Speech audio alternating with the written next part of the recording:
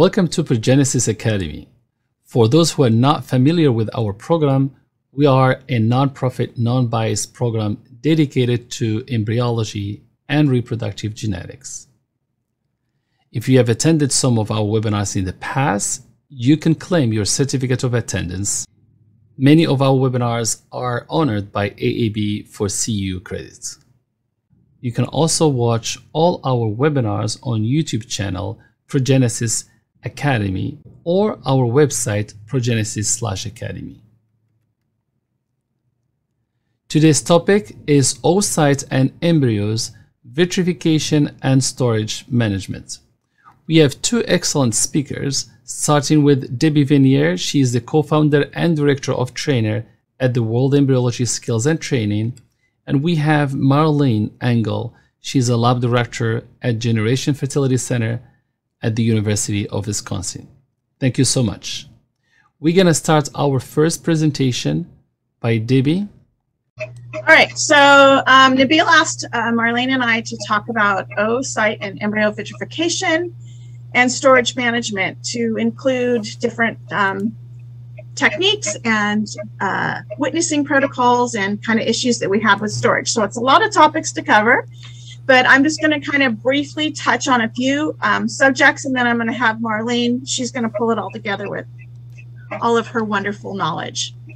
So an outline of kind of what I'm going to go over today are going to be techniques in vitrification, just kind of a couple of options, understanding the differences between the different protocols that are out there, go over a little bit of witnessing, how you should be or hopefully are witnessing in your laboratory, storage management, which is a huge topic in and of itself and probably a huge headache for many of us. So we're going to touch on that. And then I'm going to also talk about a policy for discard and donation of tissue. So starting with all the different vitrification protocols that are out there, I think the most common ones I kind of have up here on the screen. I think the most important thing you need to understand here is that you understand the similarities as well as the differences between these medias.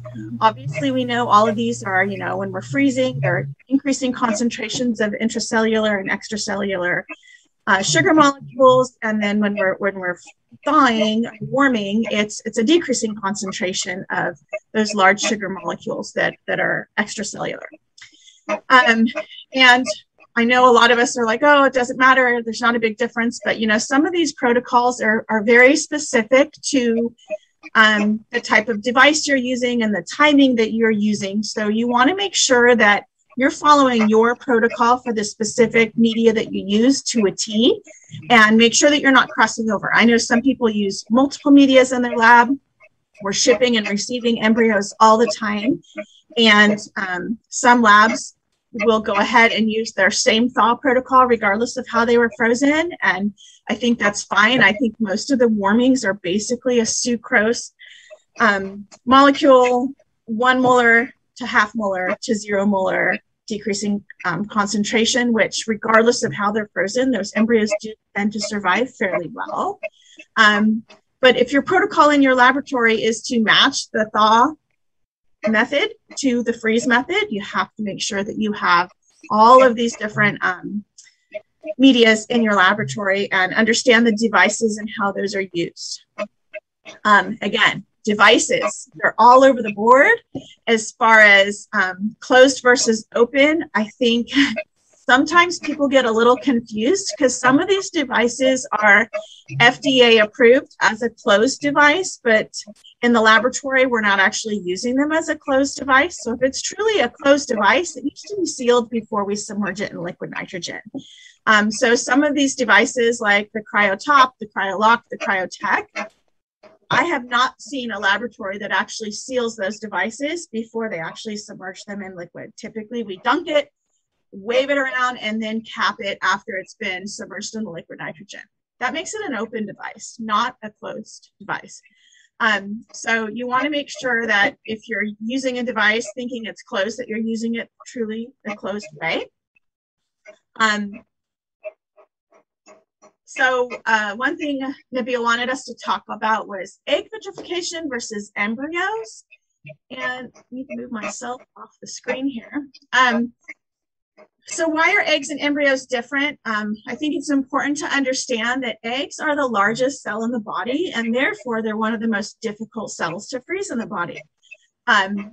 It's the smaller the cell, the easier it is to dehydrate and survive the freezing process, because we're going to decrease any ice crystal formation or anything like that.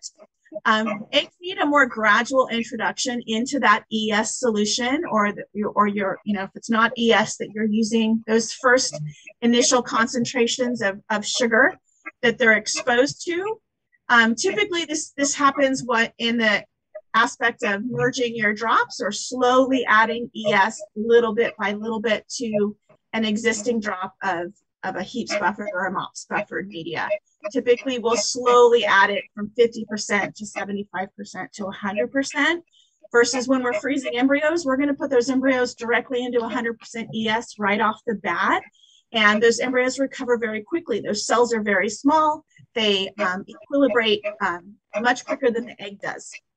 So I have a little kind of picture here of what the egg looks like as we drop it into ES. So in the beginning, it's fully expanded egg. After about a minute in ES, you can see it's really kind of reacting and trying to equilibrate with the sugar solutions that are crossing the membrane into that egg. And it initially is going to shrink down and look pretty horrible, but then it starts to recover after 2, 3, and 4 minutes in ES. And after about 5 minutes, you're going to see that that egg is fully re-expanded and ready to be moved into the VS solution. And this is one thing when I'm training people is, yes, you need to know your protocol, and yes, you need to follow your protocol, but you also can't be a robot. If you look at your eggs when your timer's gone off and it's ready to go into VS, make sure that that egg is actually fully re-expanded to its original size and it's not still recovering. Because if it's still recovering, it's not quite ready to go into VS. It might need another minute. So use your brain and know what's supposed to be happening when these eggs are in ES, that it's originally going to shrink, then it's going to re-expand. If it's not fully re-expanded and looking like a beautiful egg again by the time your timer's gone off, it might need another minute. Likewise, if your timer hasn't gone off and this egg has done what it's supposed to do, and if your protocol is 8 minutes, I suggest waiting your 8 minutes. However, if your egg is fully re-expanded at 6 minutes, it's technically ready to go into VS and do its thing. So the goal of that ES solution is for it to dehydrate and equilibrate before it goes into VS. Not all eggs are the same. So that's kind of my point there, is some eggs need a little more time. And just because your timer went off doesn't mean you should go ahead and move it, because my protocol says this, the timer went off, I'm a robot, and I'm doing it. I want the embryologist to actually use their brain. The egg must have the appearance of a blood cell once it's gone into VS. So in VS, it starts to really shrink down, because in VS, there's very high concentrations of extracellular sugar molecules, whether it be sucrose, cellulose, trehalose. Different companies are going to use a different large sugar molecule, but those are all large sugar molecules that aren't crossing the membrane that are causing that egg to ultimately shrink down so that it can vitrify appropriately. I always tell people your egg should look like a blood cell. It's going to shrink and then it's going to have a little, kind of becomes concave. So you want to see that before you plunge your egg into liquid nitrogen. Loading, I think, is very crucial. This is something I spend a lot of time on when I'm training embryologists, is making sure that you're loading a very, very minimal amount of media onto your device. And again, I'm not particular from one device to another, whether it's CryoLock, CryoTech, CryoTop, Rapid Eye. All these devices are amazing, and I think they do a very good job. But it's the embryologist that's loading that device that's very, very important. And you want to make sure that you have the most rapid cooling rate possible. And the only way you're going to have a very rapid cooling rate is if you have a very minimal amount of media on there. In the different techniques that are out there, which I'm a firm believer of, the igloos or the dots, we call it the dot, dot, dot technique, where you just drop teeny tiny dots, less than 0.1 microliter, onto your device. And if it has to be multiple dots and your embryo doesn't come out till the second or the third dot, fine, doesn't matter. You obviously don't want it too high up on your device, but it's going to be less than 0.1 microliter. So what I usually, when I'm training, is I have people pull up 1 microliter, spit it out, pick it up with your stripper tip, and you should be able to make 10 drops with your stripper tip to have that device loaded properly. 10 drops out of that 1 microliter so that you know what 0.1 microliter is, because it's kind of hard to visualize what is 0.1 microliter. It's really stinking tiny. So that's a way to kind of figure out what size that is. When you do your thaws with this igloo or dot technique, your device, your embryo does not stick to your device. So it floats right off when you do your thaw.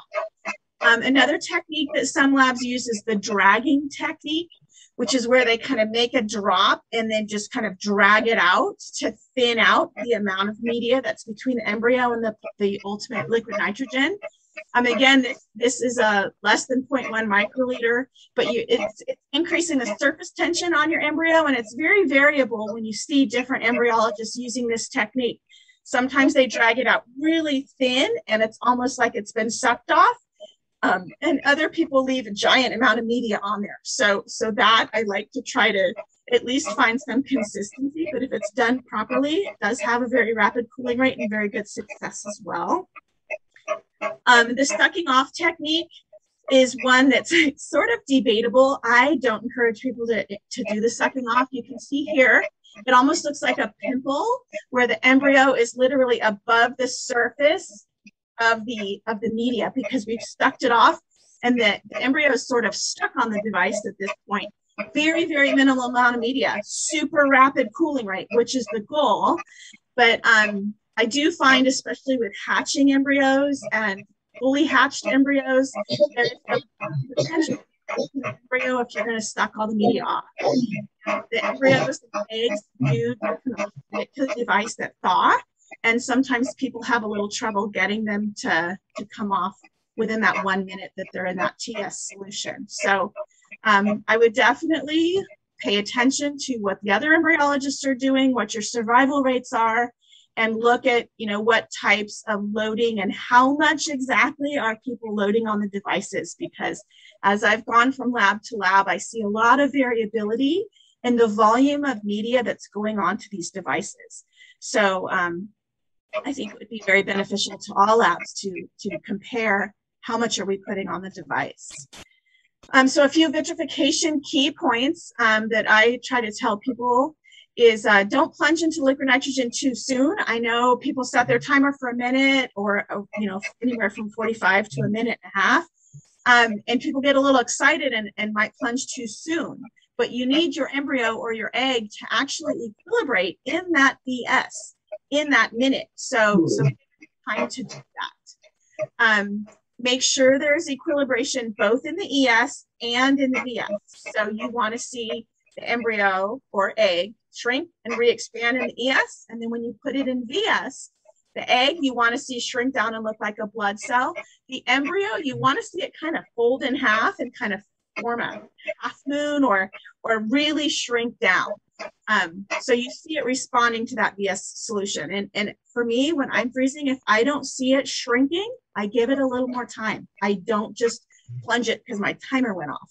I make sure that there's actual equilibration in that VS. Again, use your head. Don't be a robot. Pay attention to what's actually happening and make sure that it's actually happening. Every embryo and every egg is not the same. Again, minimal media on your device. You want to monitor your stats and look for trends. So make sure that you're looking at, we had some poor survival, we had poor implantation here and there. Let's look at, was there a difference in who was doing the thaw, who did the freeze, and try to make sure not to point out that somebody's doing something wrong, but something to make everybody better and more uniform in your lab. Talk to your colleagues. We're all here to support you. I love the embryology field because I do feel like I can call anyone anytime and say, hey, there's an issue here. What are you guys doing? Can you help me? We're on a level of all of us are here to make our industry better. So feel free to call people. Call me. Warming key points. I always tell people to warm their TS overnight. I feel like sometimes in the morning things get rushed and people forget to put the TS in the warmer. We put it in the afternoon before we leave, and then right when we get in the morning, you can pull it out and go to town. Make sure you use the full volume for your TS.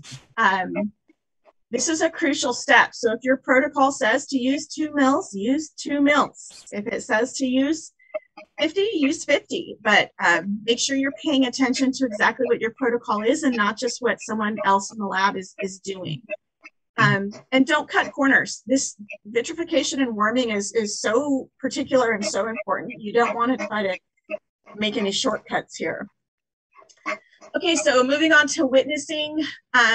The steps that I typically would be witnessing in a laboratory would be receipt of sperm, any tube transfers while you're washing the sperm or freezing the sperm. Egg retrieval would be a patient check with dish check that they're going into. Stripping when you're moving from one dish to another, and then also when you're moving into culture. We witness at ICSI or insemination, all dish changes. Moving your embryos back to culture post-biopsy. And this is the first time where you start actually witnessing not only the patient's name, but also the individual numbers. So when we're performing a witness up to this point, we have both verbal and visual witness. So it's kind of like a timeout. And the embryologist says, I'm moving, Joe Blow's sperm from, the specimen cup to first wash or onto the gradient. And the embryologist that's witnessing it says, yes, this is Joe Blow. Their gradient tube says Joe Blow. So no pun intended there. So individual numbers would be 1 is going into drop 1, 2 is going into drop 2, and it's a verbal. Both embryologists are verbally saying this as well. Moving the biopsy cells into the tubes, freezing up embryos is a little bit more detailed because you're not only checking the label of the straws and the paperwork, but you're also checking that as the embryos are going from the culture dish into the ES, and then also, again, as you're loading onto the device. So there should be multiple initials for a freeze witness. 1 when it enters ES and 1 when it goes from VS onto the device.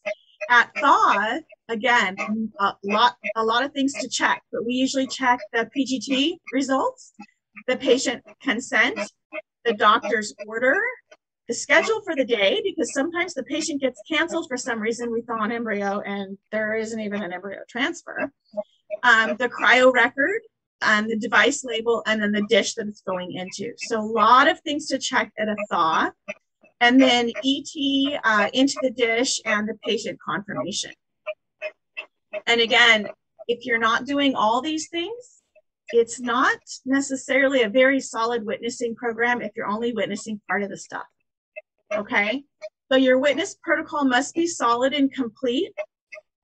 What do you do on weekends? If you have a solo embryologist, there should be a plan in place. We usually train our medical assistants or our nurses or even our doctors at sometimes to come in and be a witness, but we never skip those witness steps. So you should have some sort of plan. We do also, I've been in laboratories where they will do FaceTime or photos. Again, HIPAA gets to be a big deal here, but I did talk to a HIPAA agent at one point that said, as long as it's in a locked chat group that's passcoded, you can send patient information. I'm not a HIPAA expert though, so don't quote me on that, but something to look into if solo embryologist is an issue for you guys. Something else to help cover the solo embryologist is electronic witnessing. The RI Witness, the Matcher, and the Gidget are all out there on the market now, and great options for having a solo embryologist when you're doing an ICSI or an embryo transfer.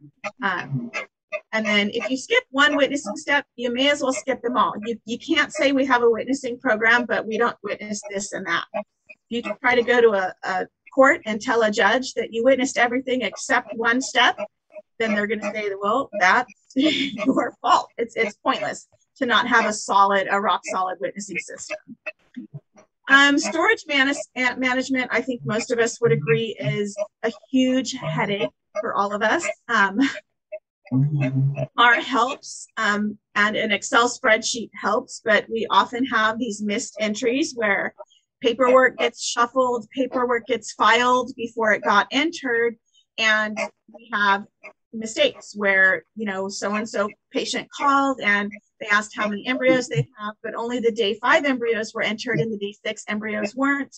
The patient thought they had 7. We're telling them they have 4 because that's what's in the spreadsheet, and there's chaos from the patient. So that's horrible. And then also inventory mistakes. Obviously, we've all been there where we've done cryo inventory, and the one it's not in here, it's in there somewhere, but it's not in the tank or the canister that we thought it was. Typically, that's some sort of dyslexic mistake by the embryologist where you put it in tank 2, canister 4 instead of tank 4, canister 2. Very common mistake to make, but it creates chaos in the laboratory when you go to do a thaw and you can't find something, or a patient is there wanting to transfer embryos and they're not there. It gives us little mini heart attacks. So the tomorrow tank is I think something that's on the horizon that is going to help us a lot, because you can't put anything in the tank without it being recorded. So there's no missed entries. And it's real-time automated inventory control. So you don't have to be doing inventory. It's there. It's real. What's in there is for 100% there. And we don't have any of our dyslexic mistakes. So on the horizon, that is going to be saving a lot of headaches for us as embryologists. But in the meantime, we need to have a better system to get our EMR and our Excel spreadsheets updated more accurately. And Lord help me, I don't know what to do with that one. Again, there's a lot more that goes into storage management, alarming and monitoring of the tanks. I think Marlene might be talking about that. But that's a whole nother ballgame. So I'm going to leave it there for storage management. And then policy for discard and donation. I know this varies a lot from lab to lab, and it can, and that's fine. But I'm just going to kind of throw out my idea of what I've done in the past that has worked pretty well. Obviously, having things written in your cryo consents up front is the best situation. Addressing abandoned embryos, non-payment, and all the dispositions, which I think most consents these days are good to go. The problem is our consents from 10, 15, or 20 years ago weren't very good, and we still have those embryos sitting in the tanks, not knowing what to do with them because we didn't have our consents up to par. I think most of us, to some degree, follow the ASRM guidelines, which is, if there's 5 years with no contact and we've had 3 attempts to contact the patient, including a certified letter, we can discard their tissue. I know a lot of us say we're following this protocol, but we don't actually discard the tissue because we're afraid. You need to be careful, though, because you can get sued for not discarding tissue if you say that you're going to. So if they sign a consent saying that we follow the ASRM guidelines, and if we don't hear from them or they don't pay for 5 years and we've tried to contact them, and we're supposed to discard their tissue, but then we email them 10 years later and say we still have your embryos, they can sue you for not following your protocol. And people have won in the past for that. I think Susan Crokin has talked about that. So you need to be careful that your consents say that you may discard the embryos and not necessarily that you will. That might be a little play on the word, but it might protect you a little bit. Your consent to discard, so patients that have had tissue and stored for a while, it gets a little hairy having them sign and notarize. I know patients a lot of times don't want to notarize. They have all these excuses as to why they can't notarize. We are pretty good sticklers, just that you have to notarize it. The problem is for international, how do you track these people? How do you, they don't have notaries in other countries. So you have to have some sort of plan for how the international people can still consent to discard their tissue. Typically, that would be some sort of a copy of your passport ID with a letter that's signed by you saying you want your tissue discarded. We typically wait about 3 months after we get these consents in case the patient calls back 2 weeks later, which this has happened many a time, saying that they changed their mind and they signed it, they notarized it, and now they don't want to do it. So we usually hold off. We also have 2 embryologists go through and approve the discard, not only at the time of discard, but prior to discard, confirming that we have the right chart with the right paperwork and all the birthdays and IDs match up. And that we do have the embryos and or sperm on hand. And then we also do make sure that they've actually delivered their baby. Sometimes they'll sign these discard consents when they're 2 months pregnant. And if they miscarry and we've just discarded their embryos, it could be sort of a crisis. So some of them might be a little overconfident. So we usually wait until they actually deliver their baby before we're going to discard their tissue. So we'll just hold it in one of the many piles in the embryology lab of tissue to be discarded, but we're waiting on it until they deliver their baby. And then just confirming what type of option they've chosen. Is it a discard? Is it a donation? Is it a research and training? You know, make sure that you're doing the right thing with the embryos and the sperm. And then it all happens with obviously a double witness, 2 embryologists confirming all of the paperwork and the straws are matching. All right, so that's that. If you have any questions, my email, my phone number are right there on the slide. You're welcome to call me and contact me anytime. I'm happy to talk embryology all day and all night. Marlene, I'm going to hand it off to you. Thanks, Debbie.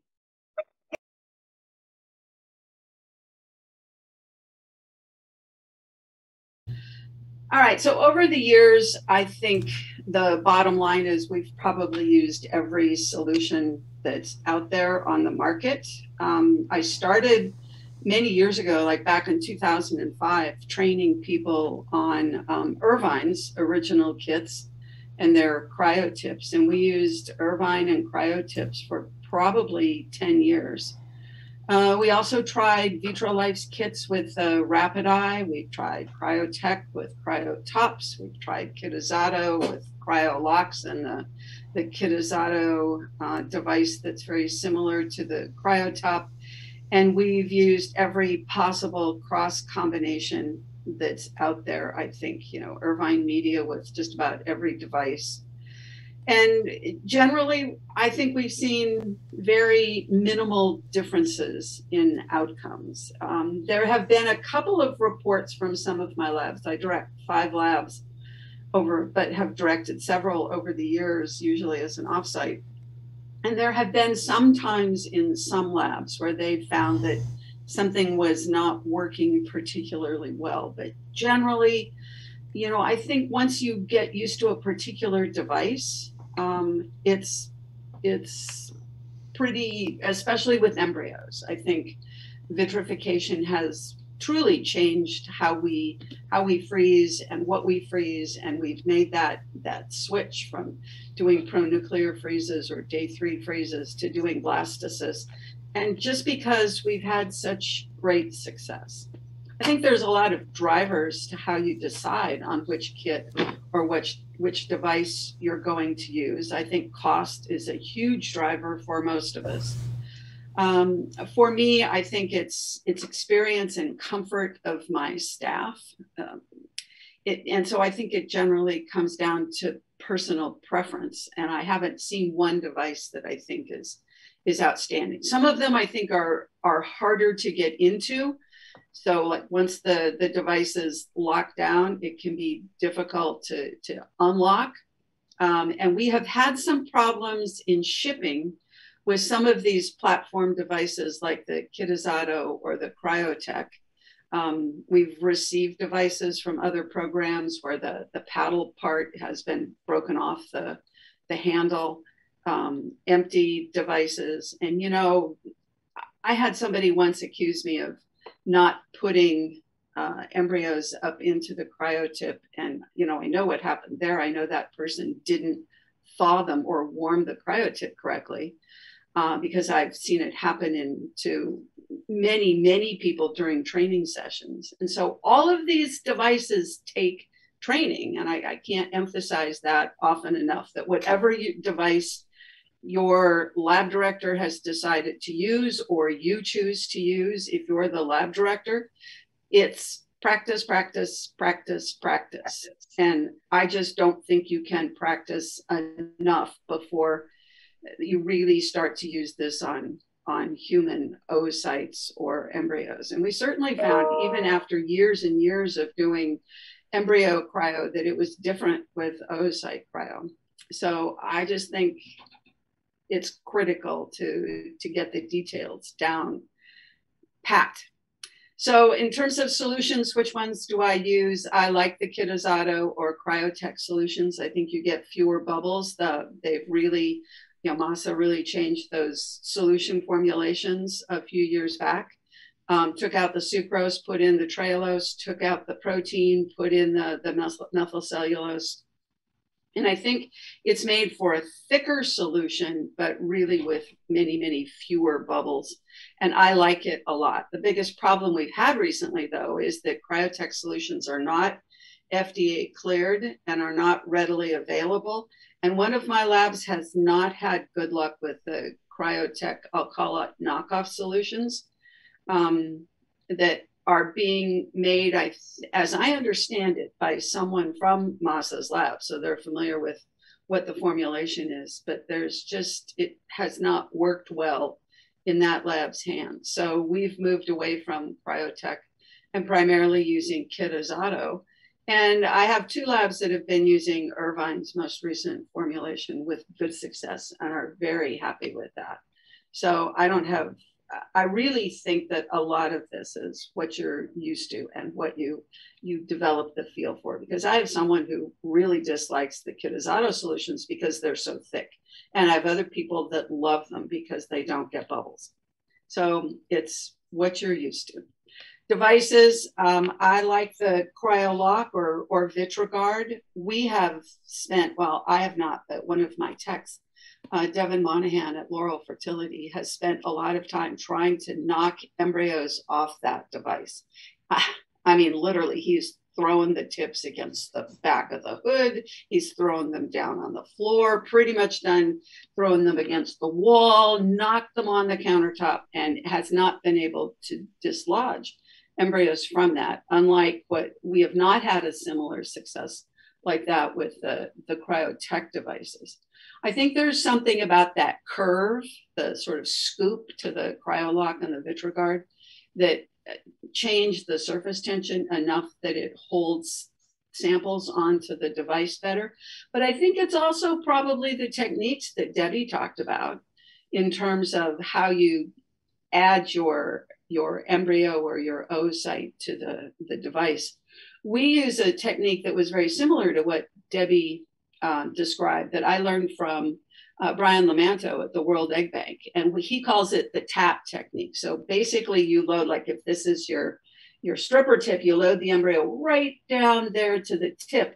And then this is your paddle, and it's just touch, touch, touch up the paddle. And each touch, you get capillary action that's going to pull a little bit of solution right out of the bottom of your stripper tip.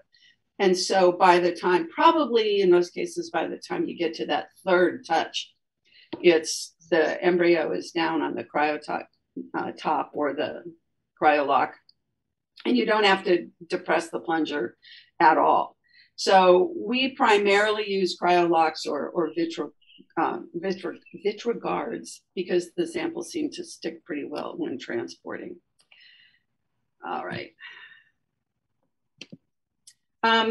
So this might be a place where Debbie and I disagree a little bit. I really do think you can mix and match Vit and warming kits, primarily because of what Debbie mentioned, which is that in essence, the warming kits, the only thing that really differs from warming kit to warming kit is going to be the basal media formulation and possibly the buffer system. Some people use MOP, some people use heaps. We've had several students that have tried to look at this. One master's student from one of my labs did a comparison between embryos that were vitrified with Irvine solutions in cryotips and versus Vitrolife solutions in cryotips. and so did a mix and match. And then he did the reverse, where he took rapidized and did them in Irvine solutions, and rapidized and did them in Vitrolife solutions. We picked those two because they were as different as we could get at the time in terms of solutions. You know, the Vitrolife solutions are very different. They have propanediol, or I don't even remember at the moment, but the solutions are different, or were different at least. The sucrose, the buffers, and the basal formulations were all different between those three solutions. But the thing that's consistent about them is that stepwise decrease of cryoprotectant. So we did this sort of box cross study, and he found no difference in survival rates when embryos were vitrified in either a cryotip or a rapid eye using Irvine solutions or Vitrolife solutions. Another master's student from EVS has tried using Irvine warming kits, their most recent iteration of warming kits for slow cooled embryos. So some of these old embryos that we always used to use SAGE, slow thaw or thaw solution, universal thaw solution, I think is what it was called. It hasn't been around for several years.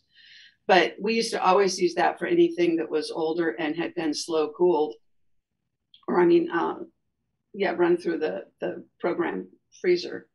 And it worked just fine. So this student tried using Irvine's warming kits for slow cooled embryos, and it worked fine. She compared them to vitrified embryos that had been vitrified and warmed in Irvine media versus vitrified embryos that had been warmed using, or slow cooled embryos that were warmed in Irvine solutions. And it just all seemed to be fine.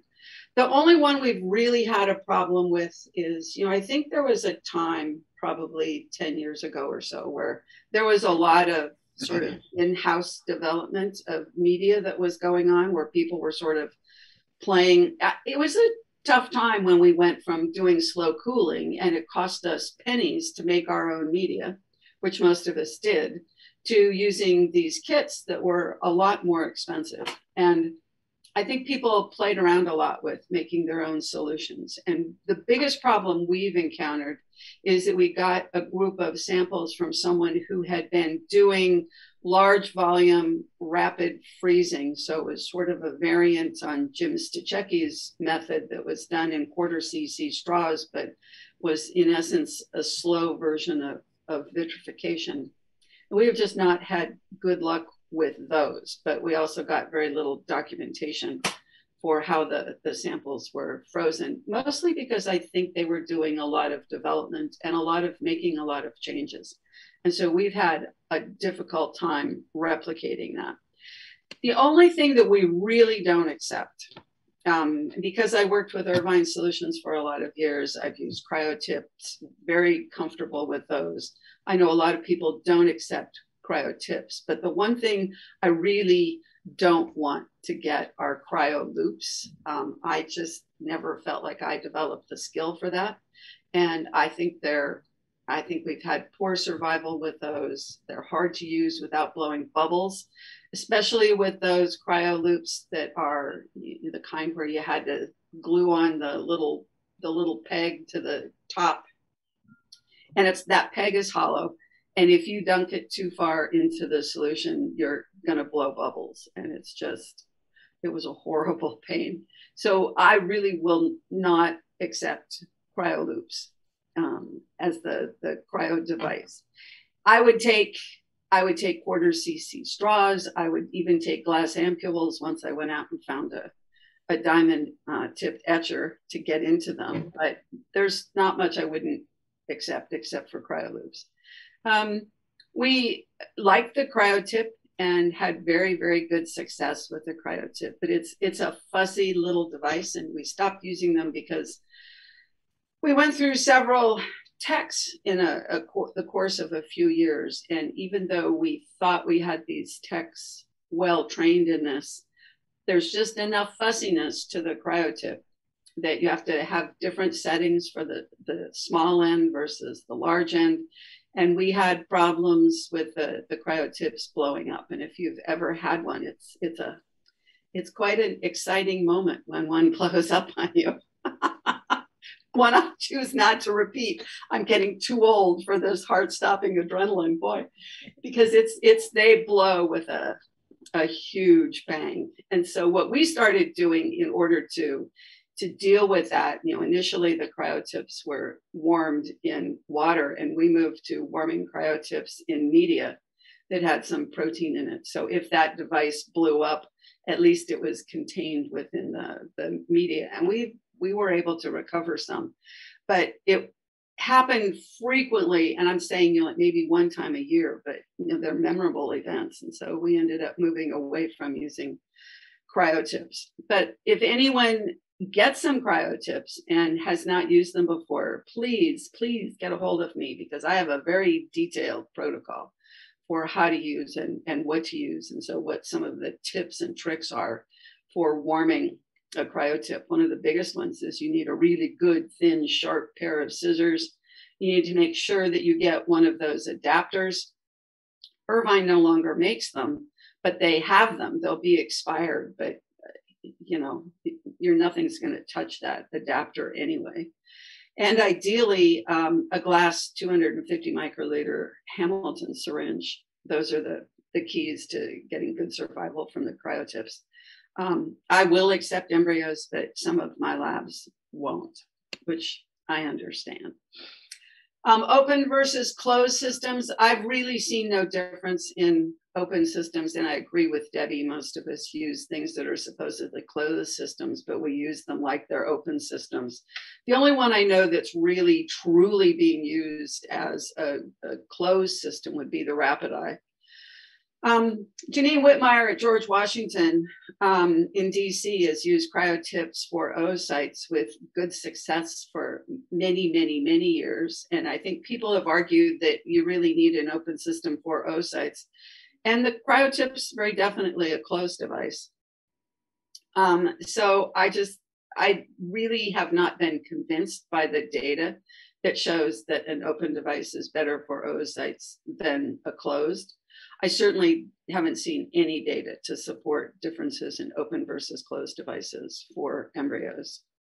And I think most people these days use some form of what most of us would, I think, refer to as a modified open device, where you put the cap on under, like Debbie was discussing, but generally, I think there are very few people using a truly closed device anymore. I think the biggest problem for oocytes is shipping. I just remain absolutely convinced that shipping can cause problems, bigger problems for oocytes than embryos. But that's just a gut. That is I have seen no good data. Several people and I have talked about setting up a shipping process where we ship donated oocytes around the country and see if it matters versus things that weren't shipped. And I think there was one paper out there, maybe that came out of Mike Reed's lab a few years ago, where they tried to look at that and didn't see a difference, but I'm not sure if they were looking at oocytes or embryos there.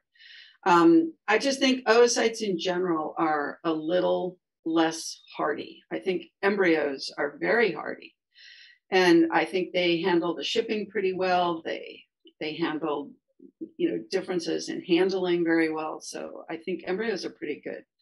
What we're finding now in an attempt to try to get away from this issue associated with oocytes is we're doing more and more embryo creation through donor egg banks. I think they're all offering that these days. So rather than having oocytes running around the country in shippers, and I've had some just really horrible shipper events happen. They're not frequent, but if you even have one of them, it's awful. I was involved as an expert witness in a shipping lawsuit that I felt very sorry for all parties involved in this shipping lawsuit. It went on for 9 years. And it was embryos from a donor, a set of donor eggs that were donated to someone as embryos. And those embryos were shipped from one state to another, and the shipper arrived warm, and all the embryos were lost. And as I went back through all of the paperwork, which was boxes and boxes of paperwork, it really looked like the company that like the people who QC'd their shipper, loaded their shipper, and sent it did pretty much everything right. I just didn't see any big holes. There was some problems on the shipping documentation. They didn't actually weigh their shipper. But other than that, I thought they did a very nice job. But, if you go back in and you read the fine print in the FedEx website, and I don't know if it's off, I haven't read it in a couple of years, but FedEx says they don't accept embryos or oocytes for shipping. So any of us that are shipping via FedEx and UPS are, in essence, setting ourselves up for potential problems, because UPS and FedEx are well protected under the law. They were cut out of this lawsuit. They had no involvement in it whatsoever, because their lawyers said, this is shipper beware, and that the shipping company itself that handles the shippers has no responsibility. And during the deposition, it was quite interesting, because the FedEx employees basically said, doesn't matter what you put on the outside of that box. You can have every arrow in the world saying this end up, handle, fragile, blah, blah, blah, blah, blah, was essentially what they said, is that they're going to put it whatever way works for them on their truck. And there's nothing we can say, nothing we can do, no way we can label that container that will make them change their behavior. So, that lawsuit went on for many, many years, and it had to have been extremely expensive to all parties. And it was settled the day before. In fact, I was at the airport getting ready to get on a plane to go testify, and they settled out of court. But that had to have been, when looking at the hours, my deposition was 5 hours. And so just looking at the boxes of paperwork that came through, there must have been a lot of money spent in lawyers. So based on that, we just decided we're not going to ship, we'll receive, we're not going to ship. And we have moved to doing embryo creation at the egg banks. So we will ship them sperm. All the shipping companies out there, UPS and FedEx, will allow you to ship sperm. The thing is, they don't ask what's in the tank, so it doesn't really matter. But if you are at least protected, because their websites will say you can ship. So we will ship sperm to a donor egg bank, let them create the embryos, and then they can ship them back to us. And they seem to, I like the way embryos handle shipping much better than I like the way oocytes handle shipping. As far as storage, I think the best system I've seen is the one at the University of Wisconsin, which I had absolutely nothing to do with in terms of setting up. It was set up by Jeff Jones. And it was a reaction to an event about 3 years ago, I think, where the water came this close to flooding. It was a really, really wet spring, and it came that close to flooding the embryology lab, and everyone was in a real panic about that. So they set up this very nice system where every tank is in its little box. Every tank is on a scale. Every scale is monitored and alarmed. All of the tanks have internal alarms. It's all on a nice readout. Everything is read every day, both the weight of the tank and the probes that are in the tank.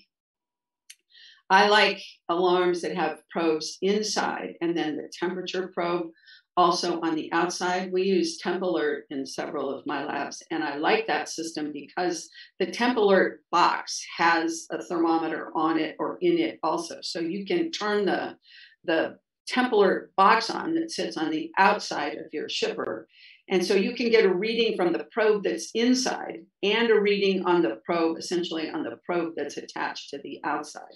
So I think some of the studies, I'm sure people have seen a lot of studies recently, looking at what happens when tanks fail. And one of the very first things you start to see is accumulation of frost and ice on the outside of your tank. So the inside probe measures tanks that are warming. The outside probe measures tanks that are cooling on the outside. So you get like for the cost of one system, you get double protection there. The other thing I've seen people doing that I just really don't understand is the temperatures on their probes are set to alarm at what I consider to be way too high a temperature. And so if you put your probe in, so it sits at the bottom of the tank, and you have some sort of device like a sensiphone where the temp alert temperature is minus 150. If the temperature hits minus 150 and is picked up by your probe that's at the bottom of your tank, it means that your tank is within minutes of completely warming. That's too little, too late. You're never going to get there because these tanks never fail at 3 o'clock in the afternoon. They only fail at 3 o'clock in the morning. I mean, how many times have we all had alarms that are going off at 3 o'clock in the morning? And so somebody has to get up and come in. That's just what you have to do. But we set our probes high in the tank. So the problem there is every time you open the lid, the damn alarm goes off. But that's much better than having an alarm that goes off too late. I think there was a report that Kim Pomeroy and several people did that showed if your tank gets to minus 150, you've got about 10 minutes before that temperature is going to get above that devitrification temperature of minus 130. And so unless you live right next door to your lab, nobody's getting in that period of time, and you're going to lose samples. So we set the probes near the top of the canister. We set the alert for the internal probe at minus 187. And because when tanks fail, they fail fast. So I want to know as far in advance as possible. So I think a better option to all of this, I mean, we did look into tomorrow tanks like Debbie suggested. And the problem is in one of my labs here in San Francisco, that tank won't even fit. We don't have a shipping elevator. We just have a regular people elevator, and we can't get the tomorrow tank into our elevator. There's not a high enough clearance in our elevator. And we haven't been willing to pop out a window on the 5th floor yet and get a cherry picker up here to load that tank into the center. So I keep hearing that tomorrow is going to make a smaller tank. I just haven't seen it yet. So the other option is, every place I go is wrestling with tanks. We've got tanks coming out our ears. We have, right now, there are problems getting tanks. We're using up all of our reserve tanks and we can't get new ones, so we can't get a backup system. So if something fails, we're in trouble, and I lose a lot of sleep over this. So what we've started doing is we've set up, at least in Wisconsin, and we're setting up in Carolinas, and we're setting it up here in California, is that we're getting ready to start automatically shipping samples out to a biorepository. And so with all of our embryos, we have a 1-year ship date. It's an automatic transfer. People sign that consent and get registered with ReproTech before their retrieval. If we're freezing oocytes, we're going to get them off to the biorepository as soon as the retrieval's over, and we've got them frozen down. Same thing with sperm. As soon as sperm are collected, we get them off. We also get any of our cancer patients connected with Livestrong and Verna's Purse, so we get as much help for them as they can get for coverage of storage. It's painful to set up and to initially get everyone on board with, and to get the consents and get the process in place. But hopefully it's going to be effective in the end. So like I said, oocytes go out immediately, embryos go out at a year. And in order to really expedite this, we've hired at least one new staff person to manage, because this is a lot of shipping in, a lot of shipping out. But hopefully in the long run, it's going to save us. It's going to reduce our risk. and save us money on the back end. The other thing that we've done, let me back up here just a minute. The other thing we've done is years ago, we set up, it's always a problem tracking patients down who have just abandoned their samples. And in most cases, they do it just simply because they're ambivalent about it. They can't bear to discard them, but they can't bear to, they don't want to continue paying. So one of the things we did is we upped the cost of storage to make it very uncomfortable for patients. After 5 years, if we haven't heard from anyone for 5 years, the billing goes up to $5,000 a year. And one of my lawyers called that obscene. And it was like, well, I agree, it is obscene. But the point is to get them out of here, to try to do something to help patients resolve the conflict and to address the issues that they've been ignoring for several years. So we've also instituted that in the last year in Wisconsin. We've had it here in California for a long time. And anything we can do to try to reduce our risk from having multiple tanks on site. And I've been in places where I've seen 30 or 40 tanks, and I would have more sleepless nights than I already have if I had that many tanks. So the only way, we've tried everything I know of, EMRs, Excel spreadsheets, handwritten databases, logs, logbooks. Nothing works for exactly the reasons Debbie talked about, is that we're all human and we forget. It's easy to forget that you ship something out. It's easy to forget that you receive something. It's easy to transpose numbers. It's just generally, it's all bad. I will admit I have not used the Tomorrow system, so I don't know how well that works. But with the updates that Ideas has done, I've seen, I really like the Ideas system for cryotank management. If you take it in and put it out correctly, you get a very nice report that tells you exactly what's in your tanks. And I think Excel, because many of us are using EMRs, especially if you're in a university and you have to use Epic, there is nothing embryology friendly about Epic as an EMR. It is useless. It's probably less than useless. If I was giving it a stars, I would give it minus 100 stars. It's just awful for anything having to do with cryotank management. It's just useless. So we've done some investigating on trying to set up some of these EMRs where even if you have another existing EMR, because nobody in the clinic wants to change their EMR, but at least bringing in the laboratory portion of it to try to help manage, especially manage the cryo logistics. To me, a good EMR is going to justify the cost of that. And especially if the EMR will do inventory, cryo inventory well, do billing, and do data dumps to start, I would pay almost any amount of money to justify that.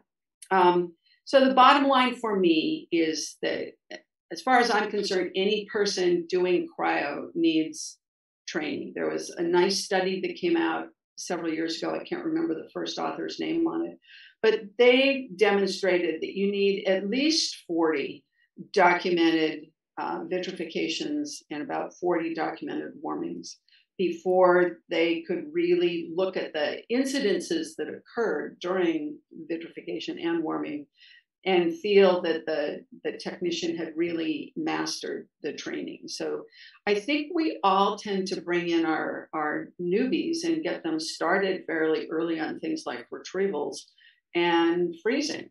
And once you have someone that you feel really can handle embryos well, it seems like a pretty reasonable step. But I really do think we need to be very careful that we've documented those 40 to 50 bits and warmings quite well. I think solutions and devices are pretty interchangeable. In all my labs, I pretty much let people use what's comfortable for them. Cryotank management continues to give me sleepless nights. I'd be very happy to have a better solution. And what I've learned from the University of Wisconsin is that I think the solution that has worked best for us is to find the most anal OCD person in your lab and put them in charge of cryo management. The EMR or the database, shipping and receiving, and the billing. Sorry if you're that person, but it's really, really time consuming and attention sucking to do cryotank management. So you want the best possible person you can have doing that. And that's it for me. Awesome. Thank you so much. I'm going to start my first question for you guys, and maybe starting from the end, which is the use of technology in managing the storage. AMR systems, as you said, Marlene, have not been very practical, at least for this particular application.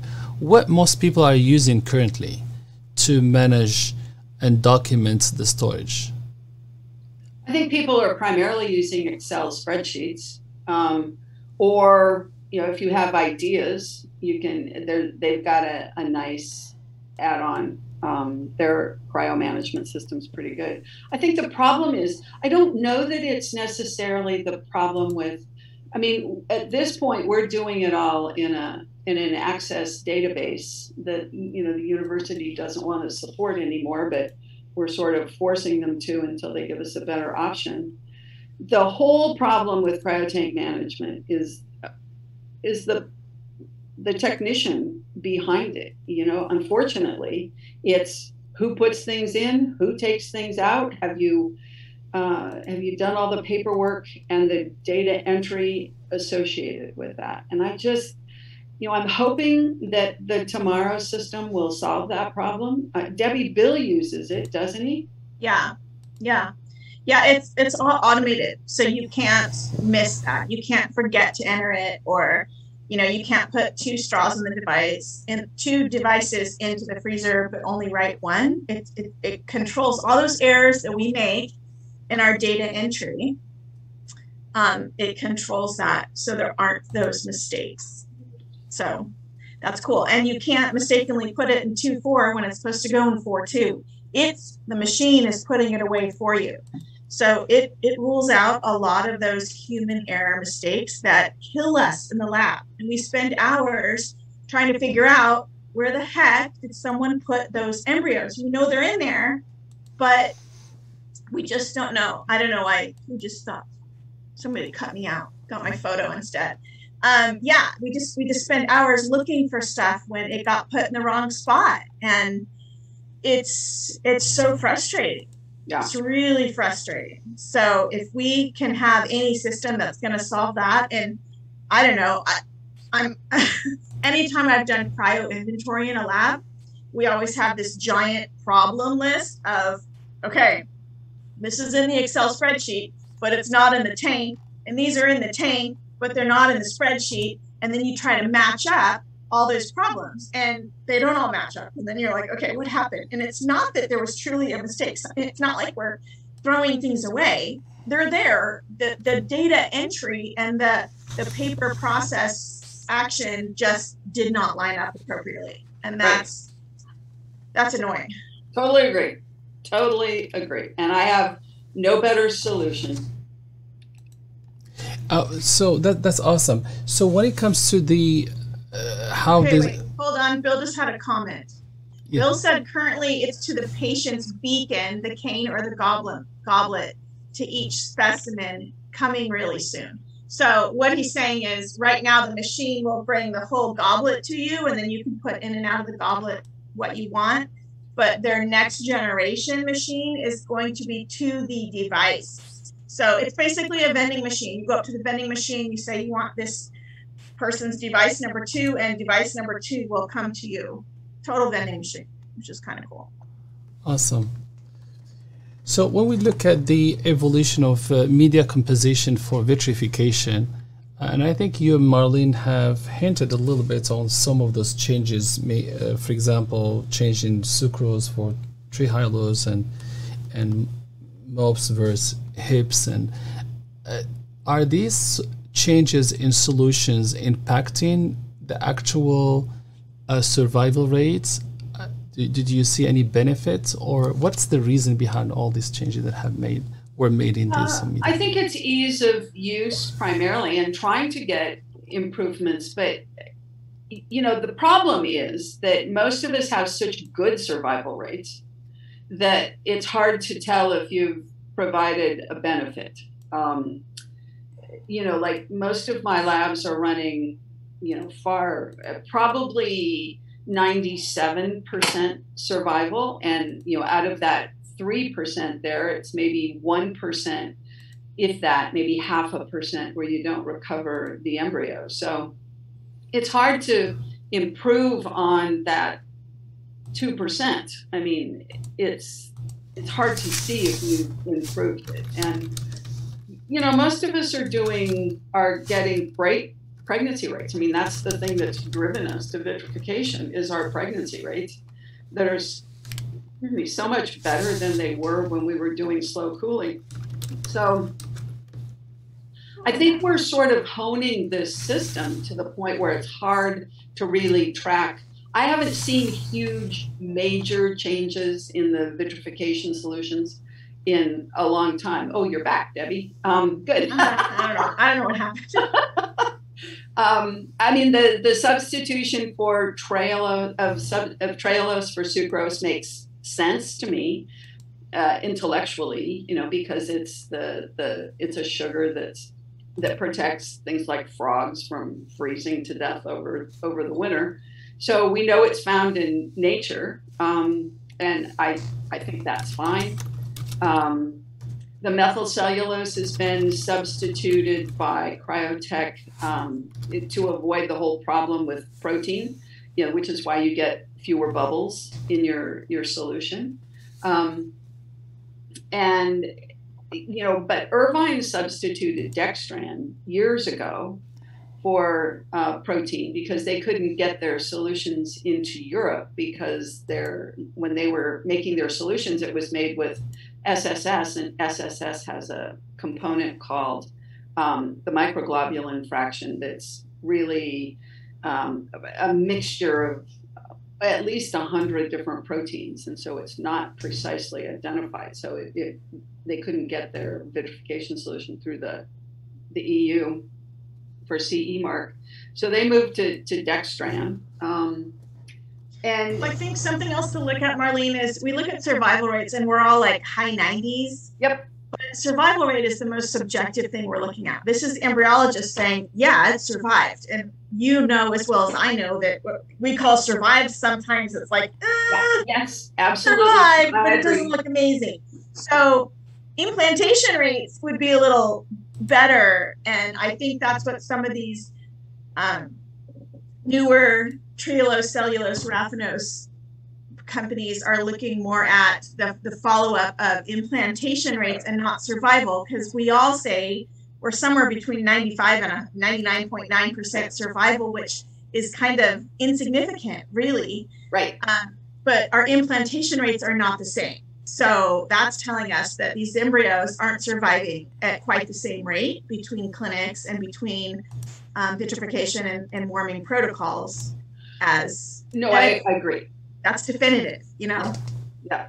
We have not seen huge differences in pregnancy or implantation rates, but I haven't had a student and I have not done a large data assessment of that. So, yeah.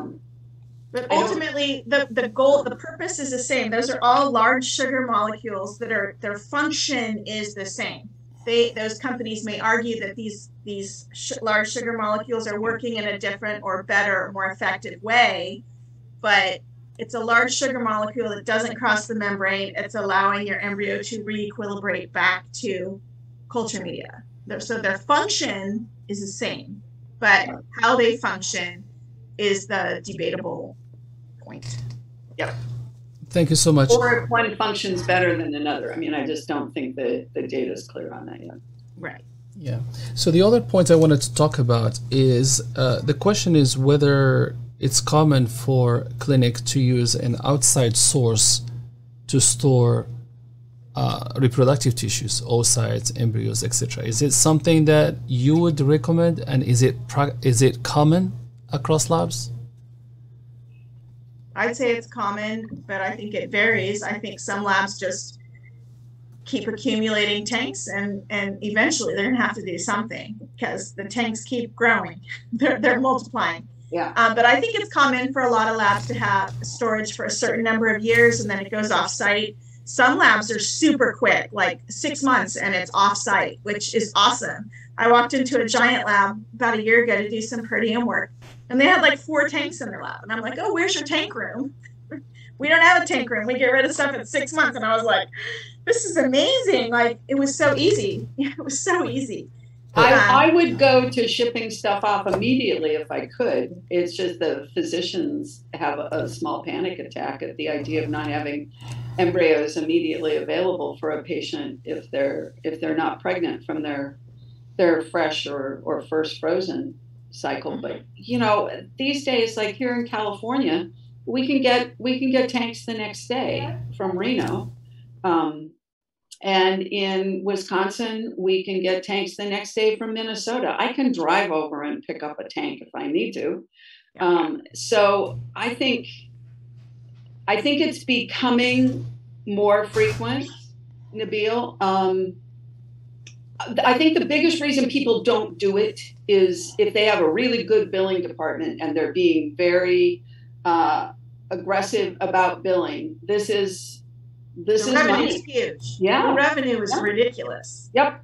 So for very little, I mean, you know, what does it take? They don't see the time that it takes us to do it, so they think that it's essentially free, except for the cost of the liquid nitrogen. Until you get to that event, you know, poor Pacific Fertility has found that this is not a cheap event to have a tank go down. And in terms of liability, is it less liability? Well, the lawsuit the first lawsuit that has gone through for a tank at PFC that blew up, that wasn't their fault. The tank blew up, and the settlement was $15 million to split between 5 patients. Oh. And from what I understand, there's now another civil suit that at least one of the people we know has at least 10 patients involved in the second lawsuit. I mean, I think this is just horrible for everybody. I mean, yeah, it's horrible that the tank blew up, but oh my God, you know, there's not a single embryologist or person that works there that would have wished this on anyone, or probably spent a great deal of time trying to make sure it didn't happen. You know, I just ache for the people that work there and for the patients. You know, this is a terrible thing to have happen, but no technology I am familiar with is risk-free. And we're human beings and we can make mistakes. And I just don't know of any way where there is no way that, I don't know of any way to guarantee to a patient that every sample is going to survive, every embryo is going to implant, nothing will ever happen to a sample that's in our care. Well, I think that's another thing that's coming out is insurance. Some clinics are starting to offer insurance to the patients on their stored embryos. And that's interesting. And that's another whole market, I think. But then your insurance will cover it or it won't. Well, you know, what's happening for us here in San Francisco is that insurance is saying you have to get new tanks as soon as your tank's warranty is up.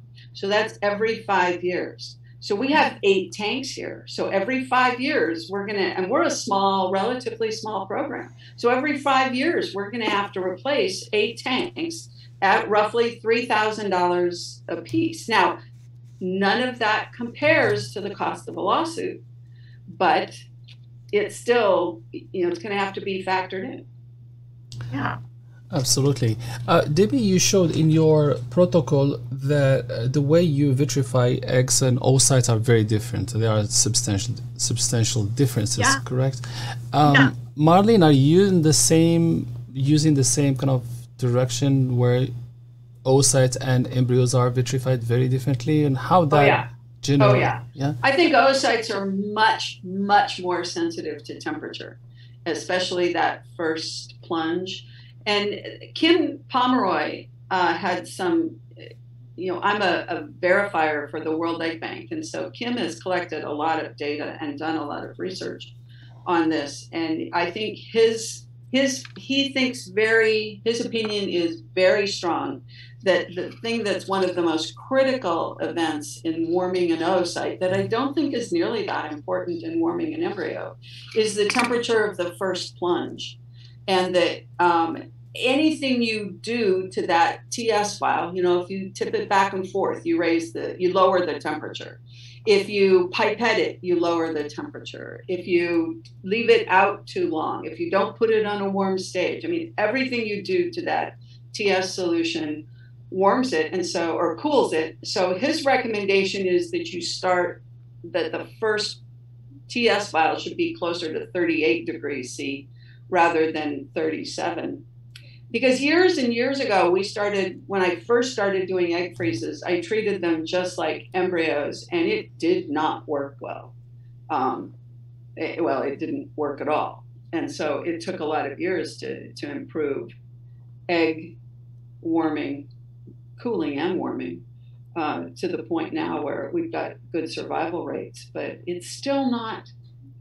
I remember the days where some of the egg banks were telling us that we were going to get, comparable frozen egg pregnancy rates that were comparable to fresh oocyte cycles. And I've never achieved that. But so I do think eggs are very different from embryos.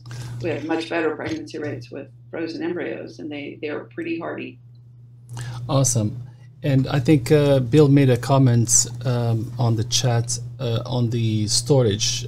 His recommendation would be when the patient get pregnant, it's highly recommended that you move the storage to an outsourced place.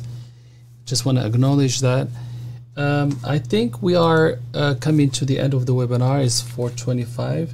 I would like to give you guys a minute to talk about your interests and or your affiliation. And Debbie, if you can talk to us about the training program and how, these things that you do at the training that are related to this webinar, that would be appreciated. I'll start with you, Marlene. Oh, okay. Right now I direct 5 labs, although next Tuesday is my last day at the University of Wisconsin. So I'm sort of semi-retiring. I'm moving out of being on-site only to direct off-site labs. So I will be at the University of Wisconsin off-site until the end of October. I'm at Laurel Fertility Care. I've been here for 14 years. I've been off-site for the last 5. I'm off-site for Carolina's Fertility Institute in Winston-Salem, Asheville, and Greensboro, and Caperton Fertility Institute in Albuquerque, and I am at the University of Rochester Strong Fertility. Awesome. You don't have enough jobs. You need more jobs, Marlene. Yeah. Well, I just took on the new Ovation Lab that's going to be opening in San Antonio, so that'll be cool. something to Oh, do. congrats. Cool. Not Ovation, sorry, Overture. Whoops. Overture. Sorry, Slip of the tongue. I was watching. It was part of the Overture network here. Awesome. You're now fired. You're now fired, Marlene. The shortest tenure in history. Thank you so much, Marlene. Debbie? So Bill and I, my husband, Bill Vinegar, who yeah, we opened the World Embryology Skills and Training Laboratory last December. We thought, what better thing to do during COVID but start a new business. So we've been talking about it for years and years, that, you know, we have such a need for some really rock solid training in embryology, very thorough, not just 2 or 3 or 5 day courses, but more like a 3-month course. So we have started some 3-month courses where people come in with no experience or very little experience, and we train them to be fully trained by the end of that 3 months, with full competency assessments on every task from pipetting, vitrification, warming, ICSI biopsy, andrology. So they are trained not only with the techniques, but also with the science behind it. So there's lecture material. So like when I train for vitrification, again, I'm not teaching people to be robots. I'm teaching them to be scientists and truly understand what's going on, what's in these solutions, why are these times these ways, why do we have to use so little media, why, you know, everything, why for everything is the key, that they understand that. So the students that we've placed into labs at this point, I think would outsmart most of the embryologists in the laboratory, because a lot of them were trained on the fly and just trained to do things, and they're not really sure why. And people coming out of West will tell you why in great detail, as to how everything's working, and, you know, basics of andrology. I mean, I don't know if they'd be able to pass the TS test or not, because I'm not sure I could pass the TS test anymore, but they have a lot of knowledge to match their skills and their techniques. So that was our goal. We do also offer 1-week courses in ICSI and biopsy for those junior embryologists who haven't had a chance to get that full training. They can come to us for 1 week to get competency assessment and full training in ICSI or biopsy. We do also offer private trainings for lab directors that have specific needs that need to be catered. We have someone that needs to come in for vitrification and embryo transfer, and we'll do that. We'll cater it and work one-on-one with embryologists. And again, it's to try to serve a need for our industry. We need embryologists so bad, and we need training. And there's so many people that are just desperate for somebody that's trained. They have people in their lab and they don't have time to train them. So our goal is to try to help you get the people in your lab trained up, and train up some newbies that are graduating in the biology and life science field, and introduce them to embryology and bring that up. Because I think, as we all see every week, there's postings all over the country for embryologists, and I feel it's become a crisis. So we need more people training. We need more, not only people coming into our field, but the people that are in the field getting their training accelerated, so it's not taking them 2 and 3 years to get trained. So that's our goal. We're working on it little by little. We're pumping them out, but we need more. So yeah, well, I have to admit, I'm really tired of people poaching my people. I feel like I'm a training center, and because just salaries are outrageous around here. $200,000 for a not very well trained senior embryologist, and you know, if you're a smaller private program, you can't compete with that. It's really an embryologist market right now, and a lot of the embryologists know it, and they're like, pay me or I'm leaving. And you know, that's the market. So it's not like they're not wrong to try, because you know, you go with the market. If the market was inundated, then your salaries aren't going to be real high. But right now there's a shortage, and you can take advantage of that. But we're trying to.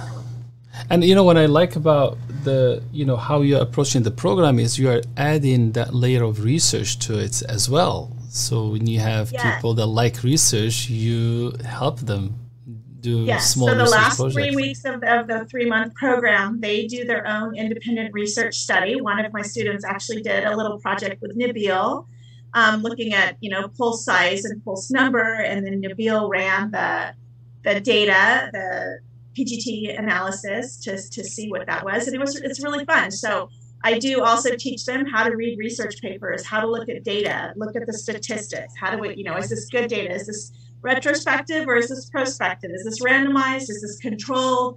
So that we look at a lot of research too, and teach them to be able to read a paper and tell if it's good or if you can get value from this or not. So yeah, the last 3 weeks are their own independent research studies, which is fun.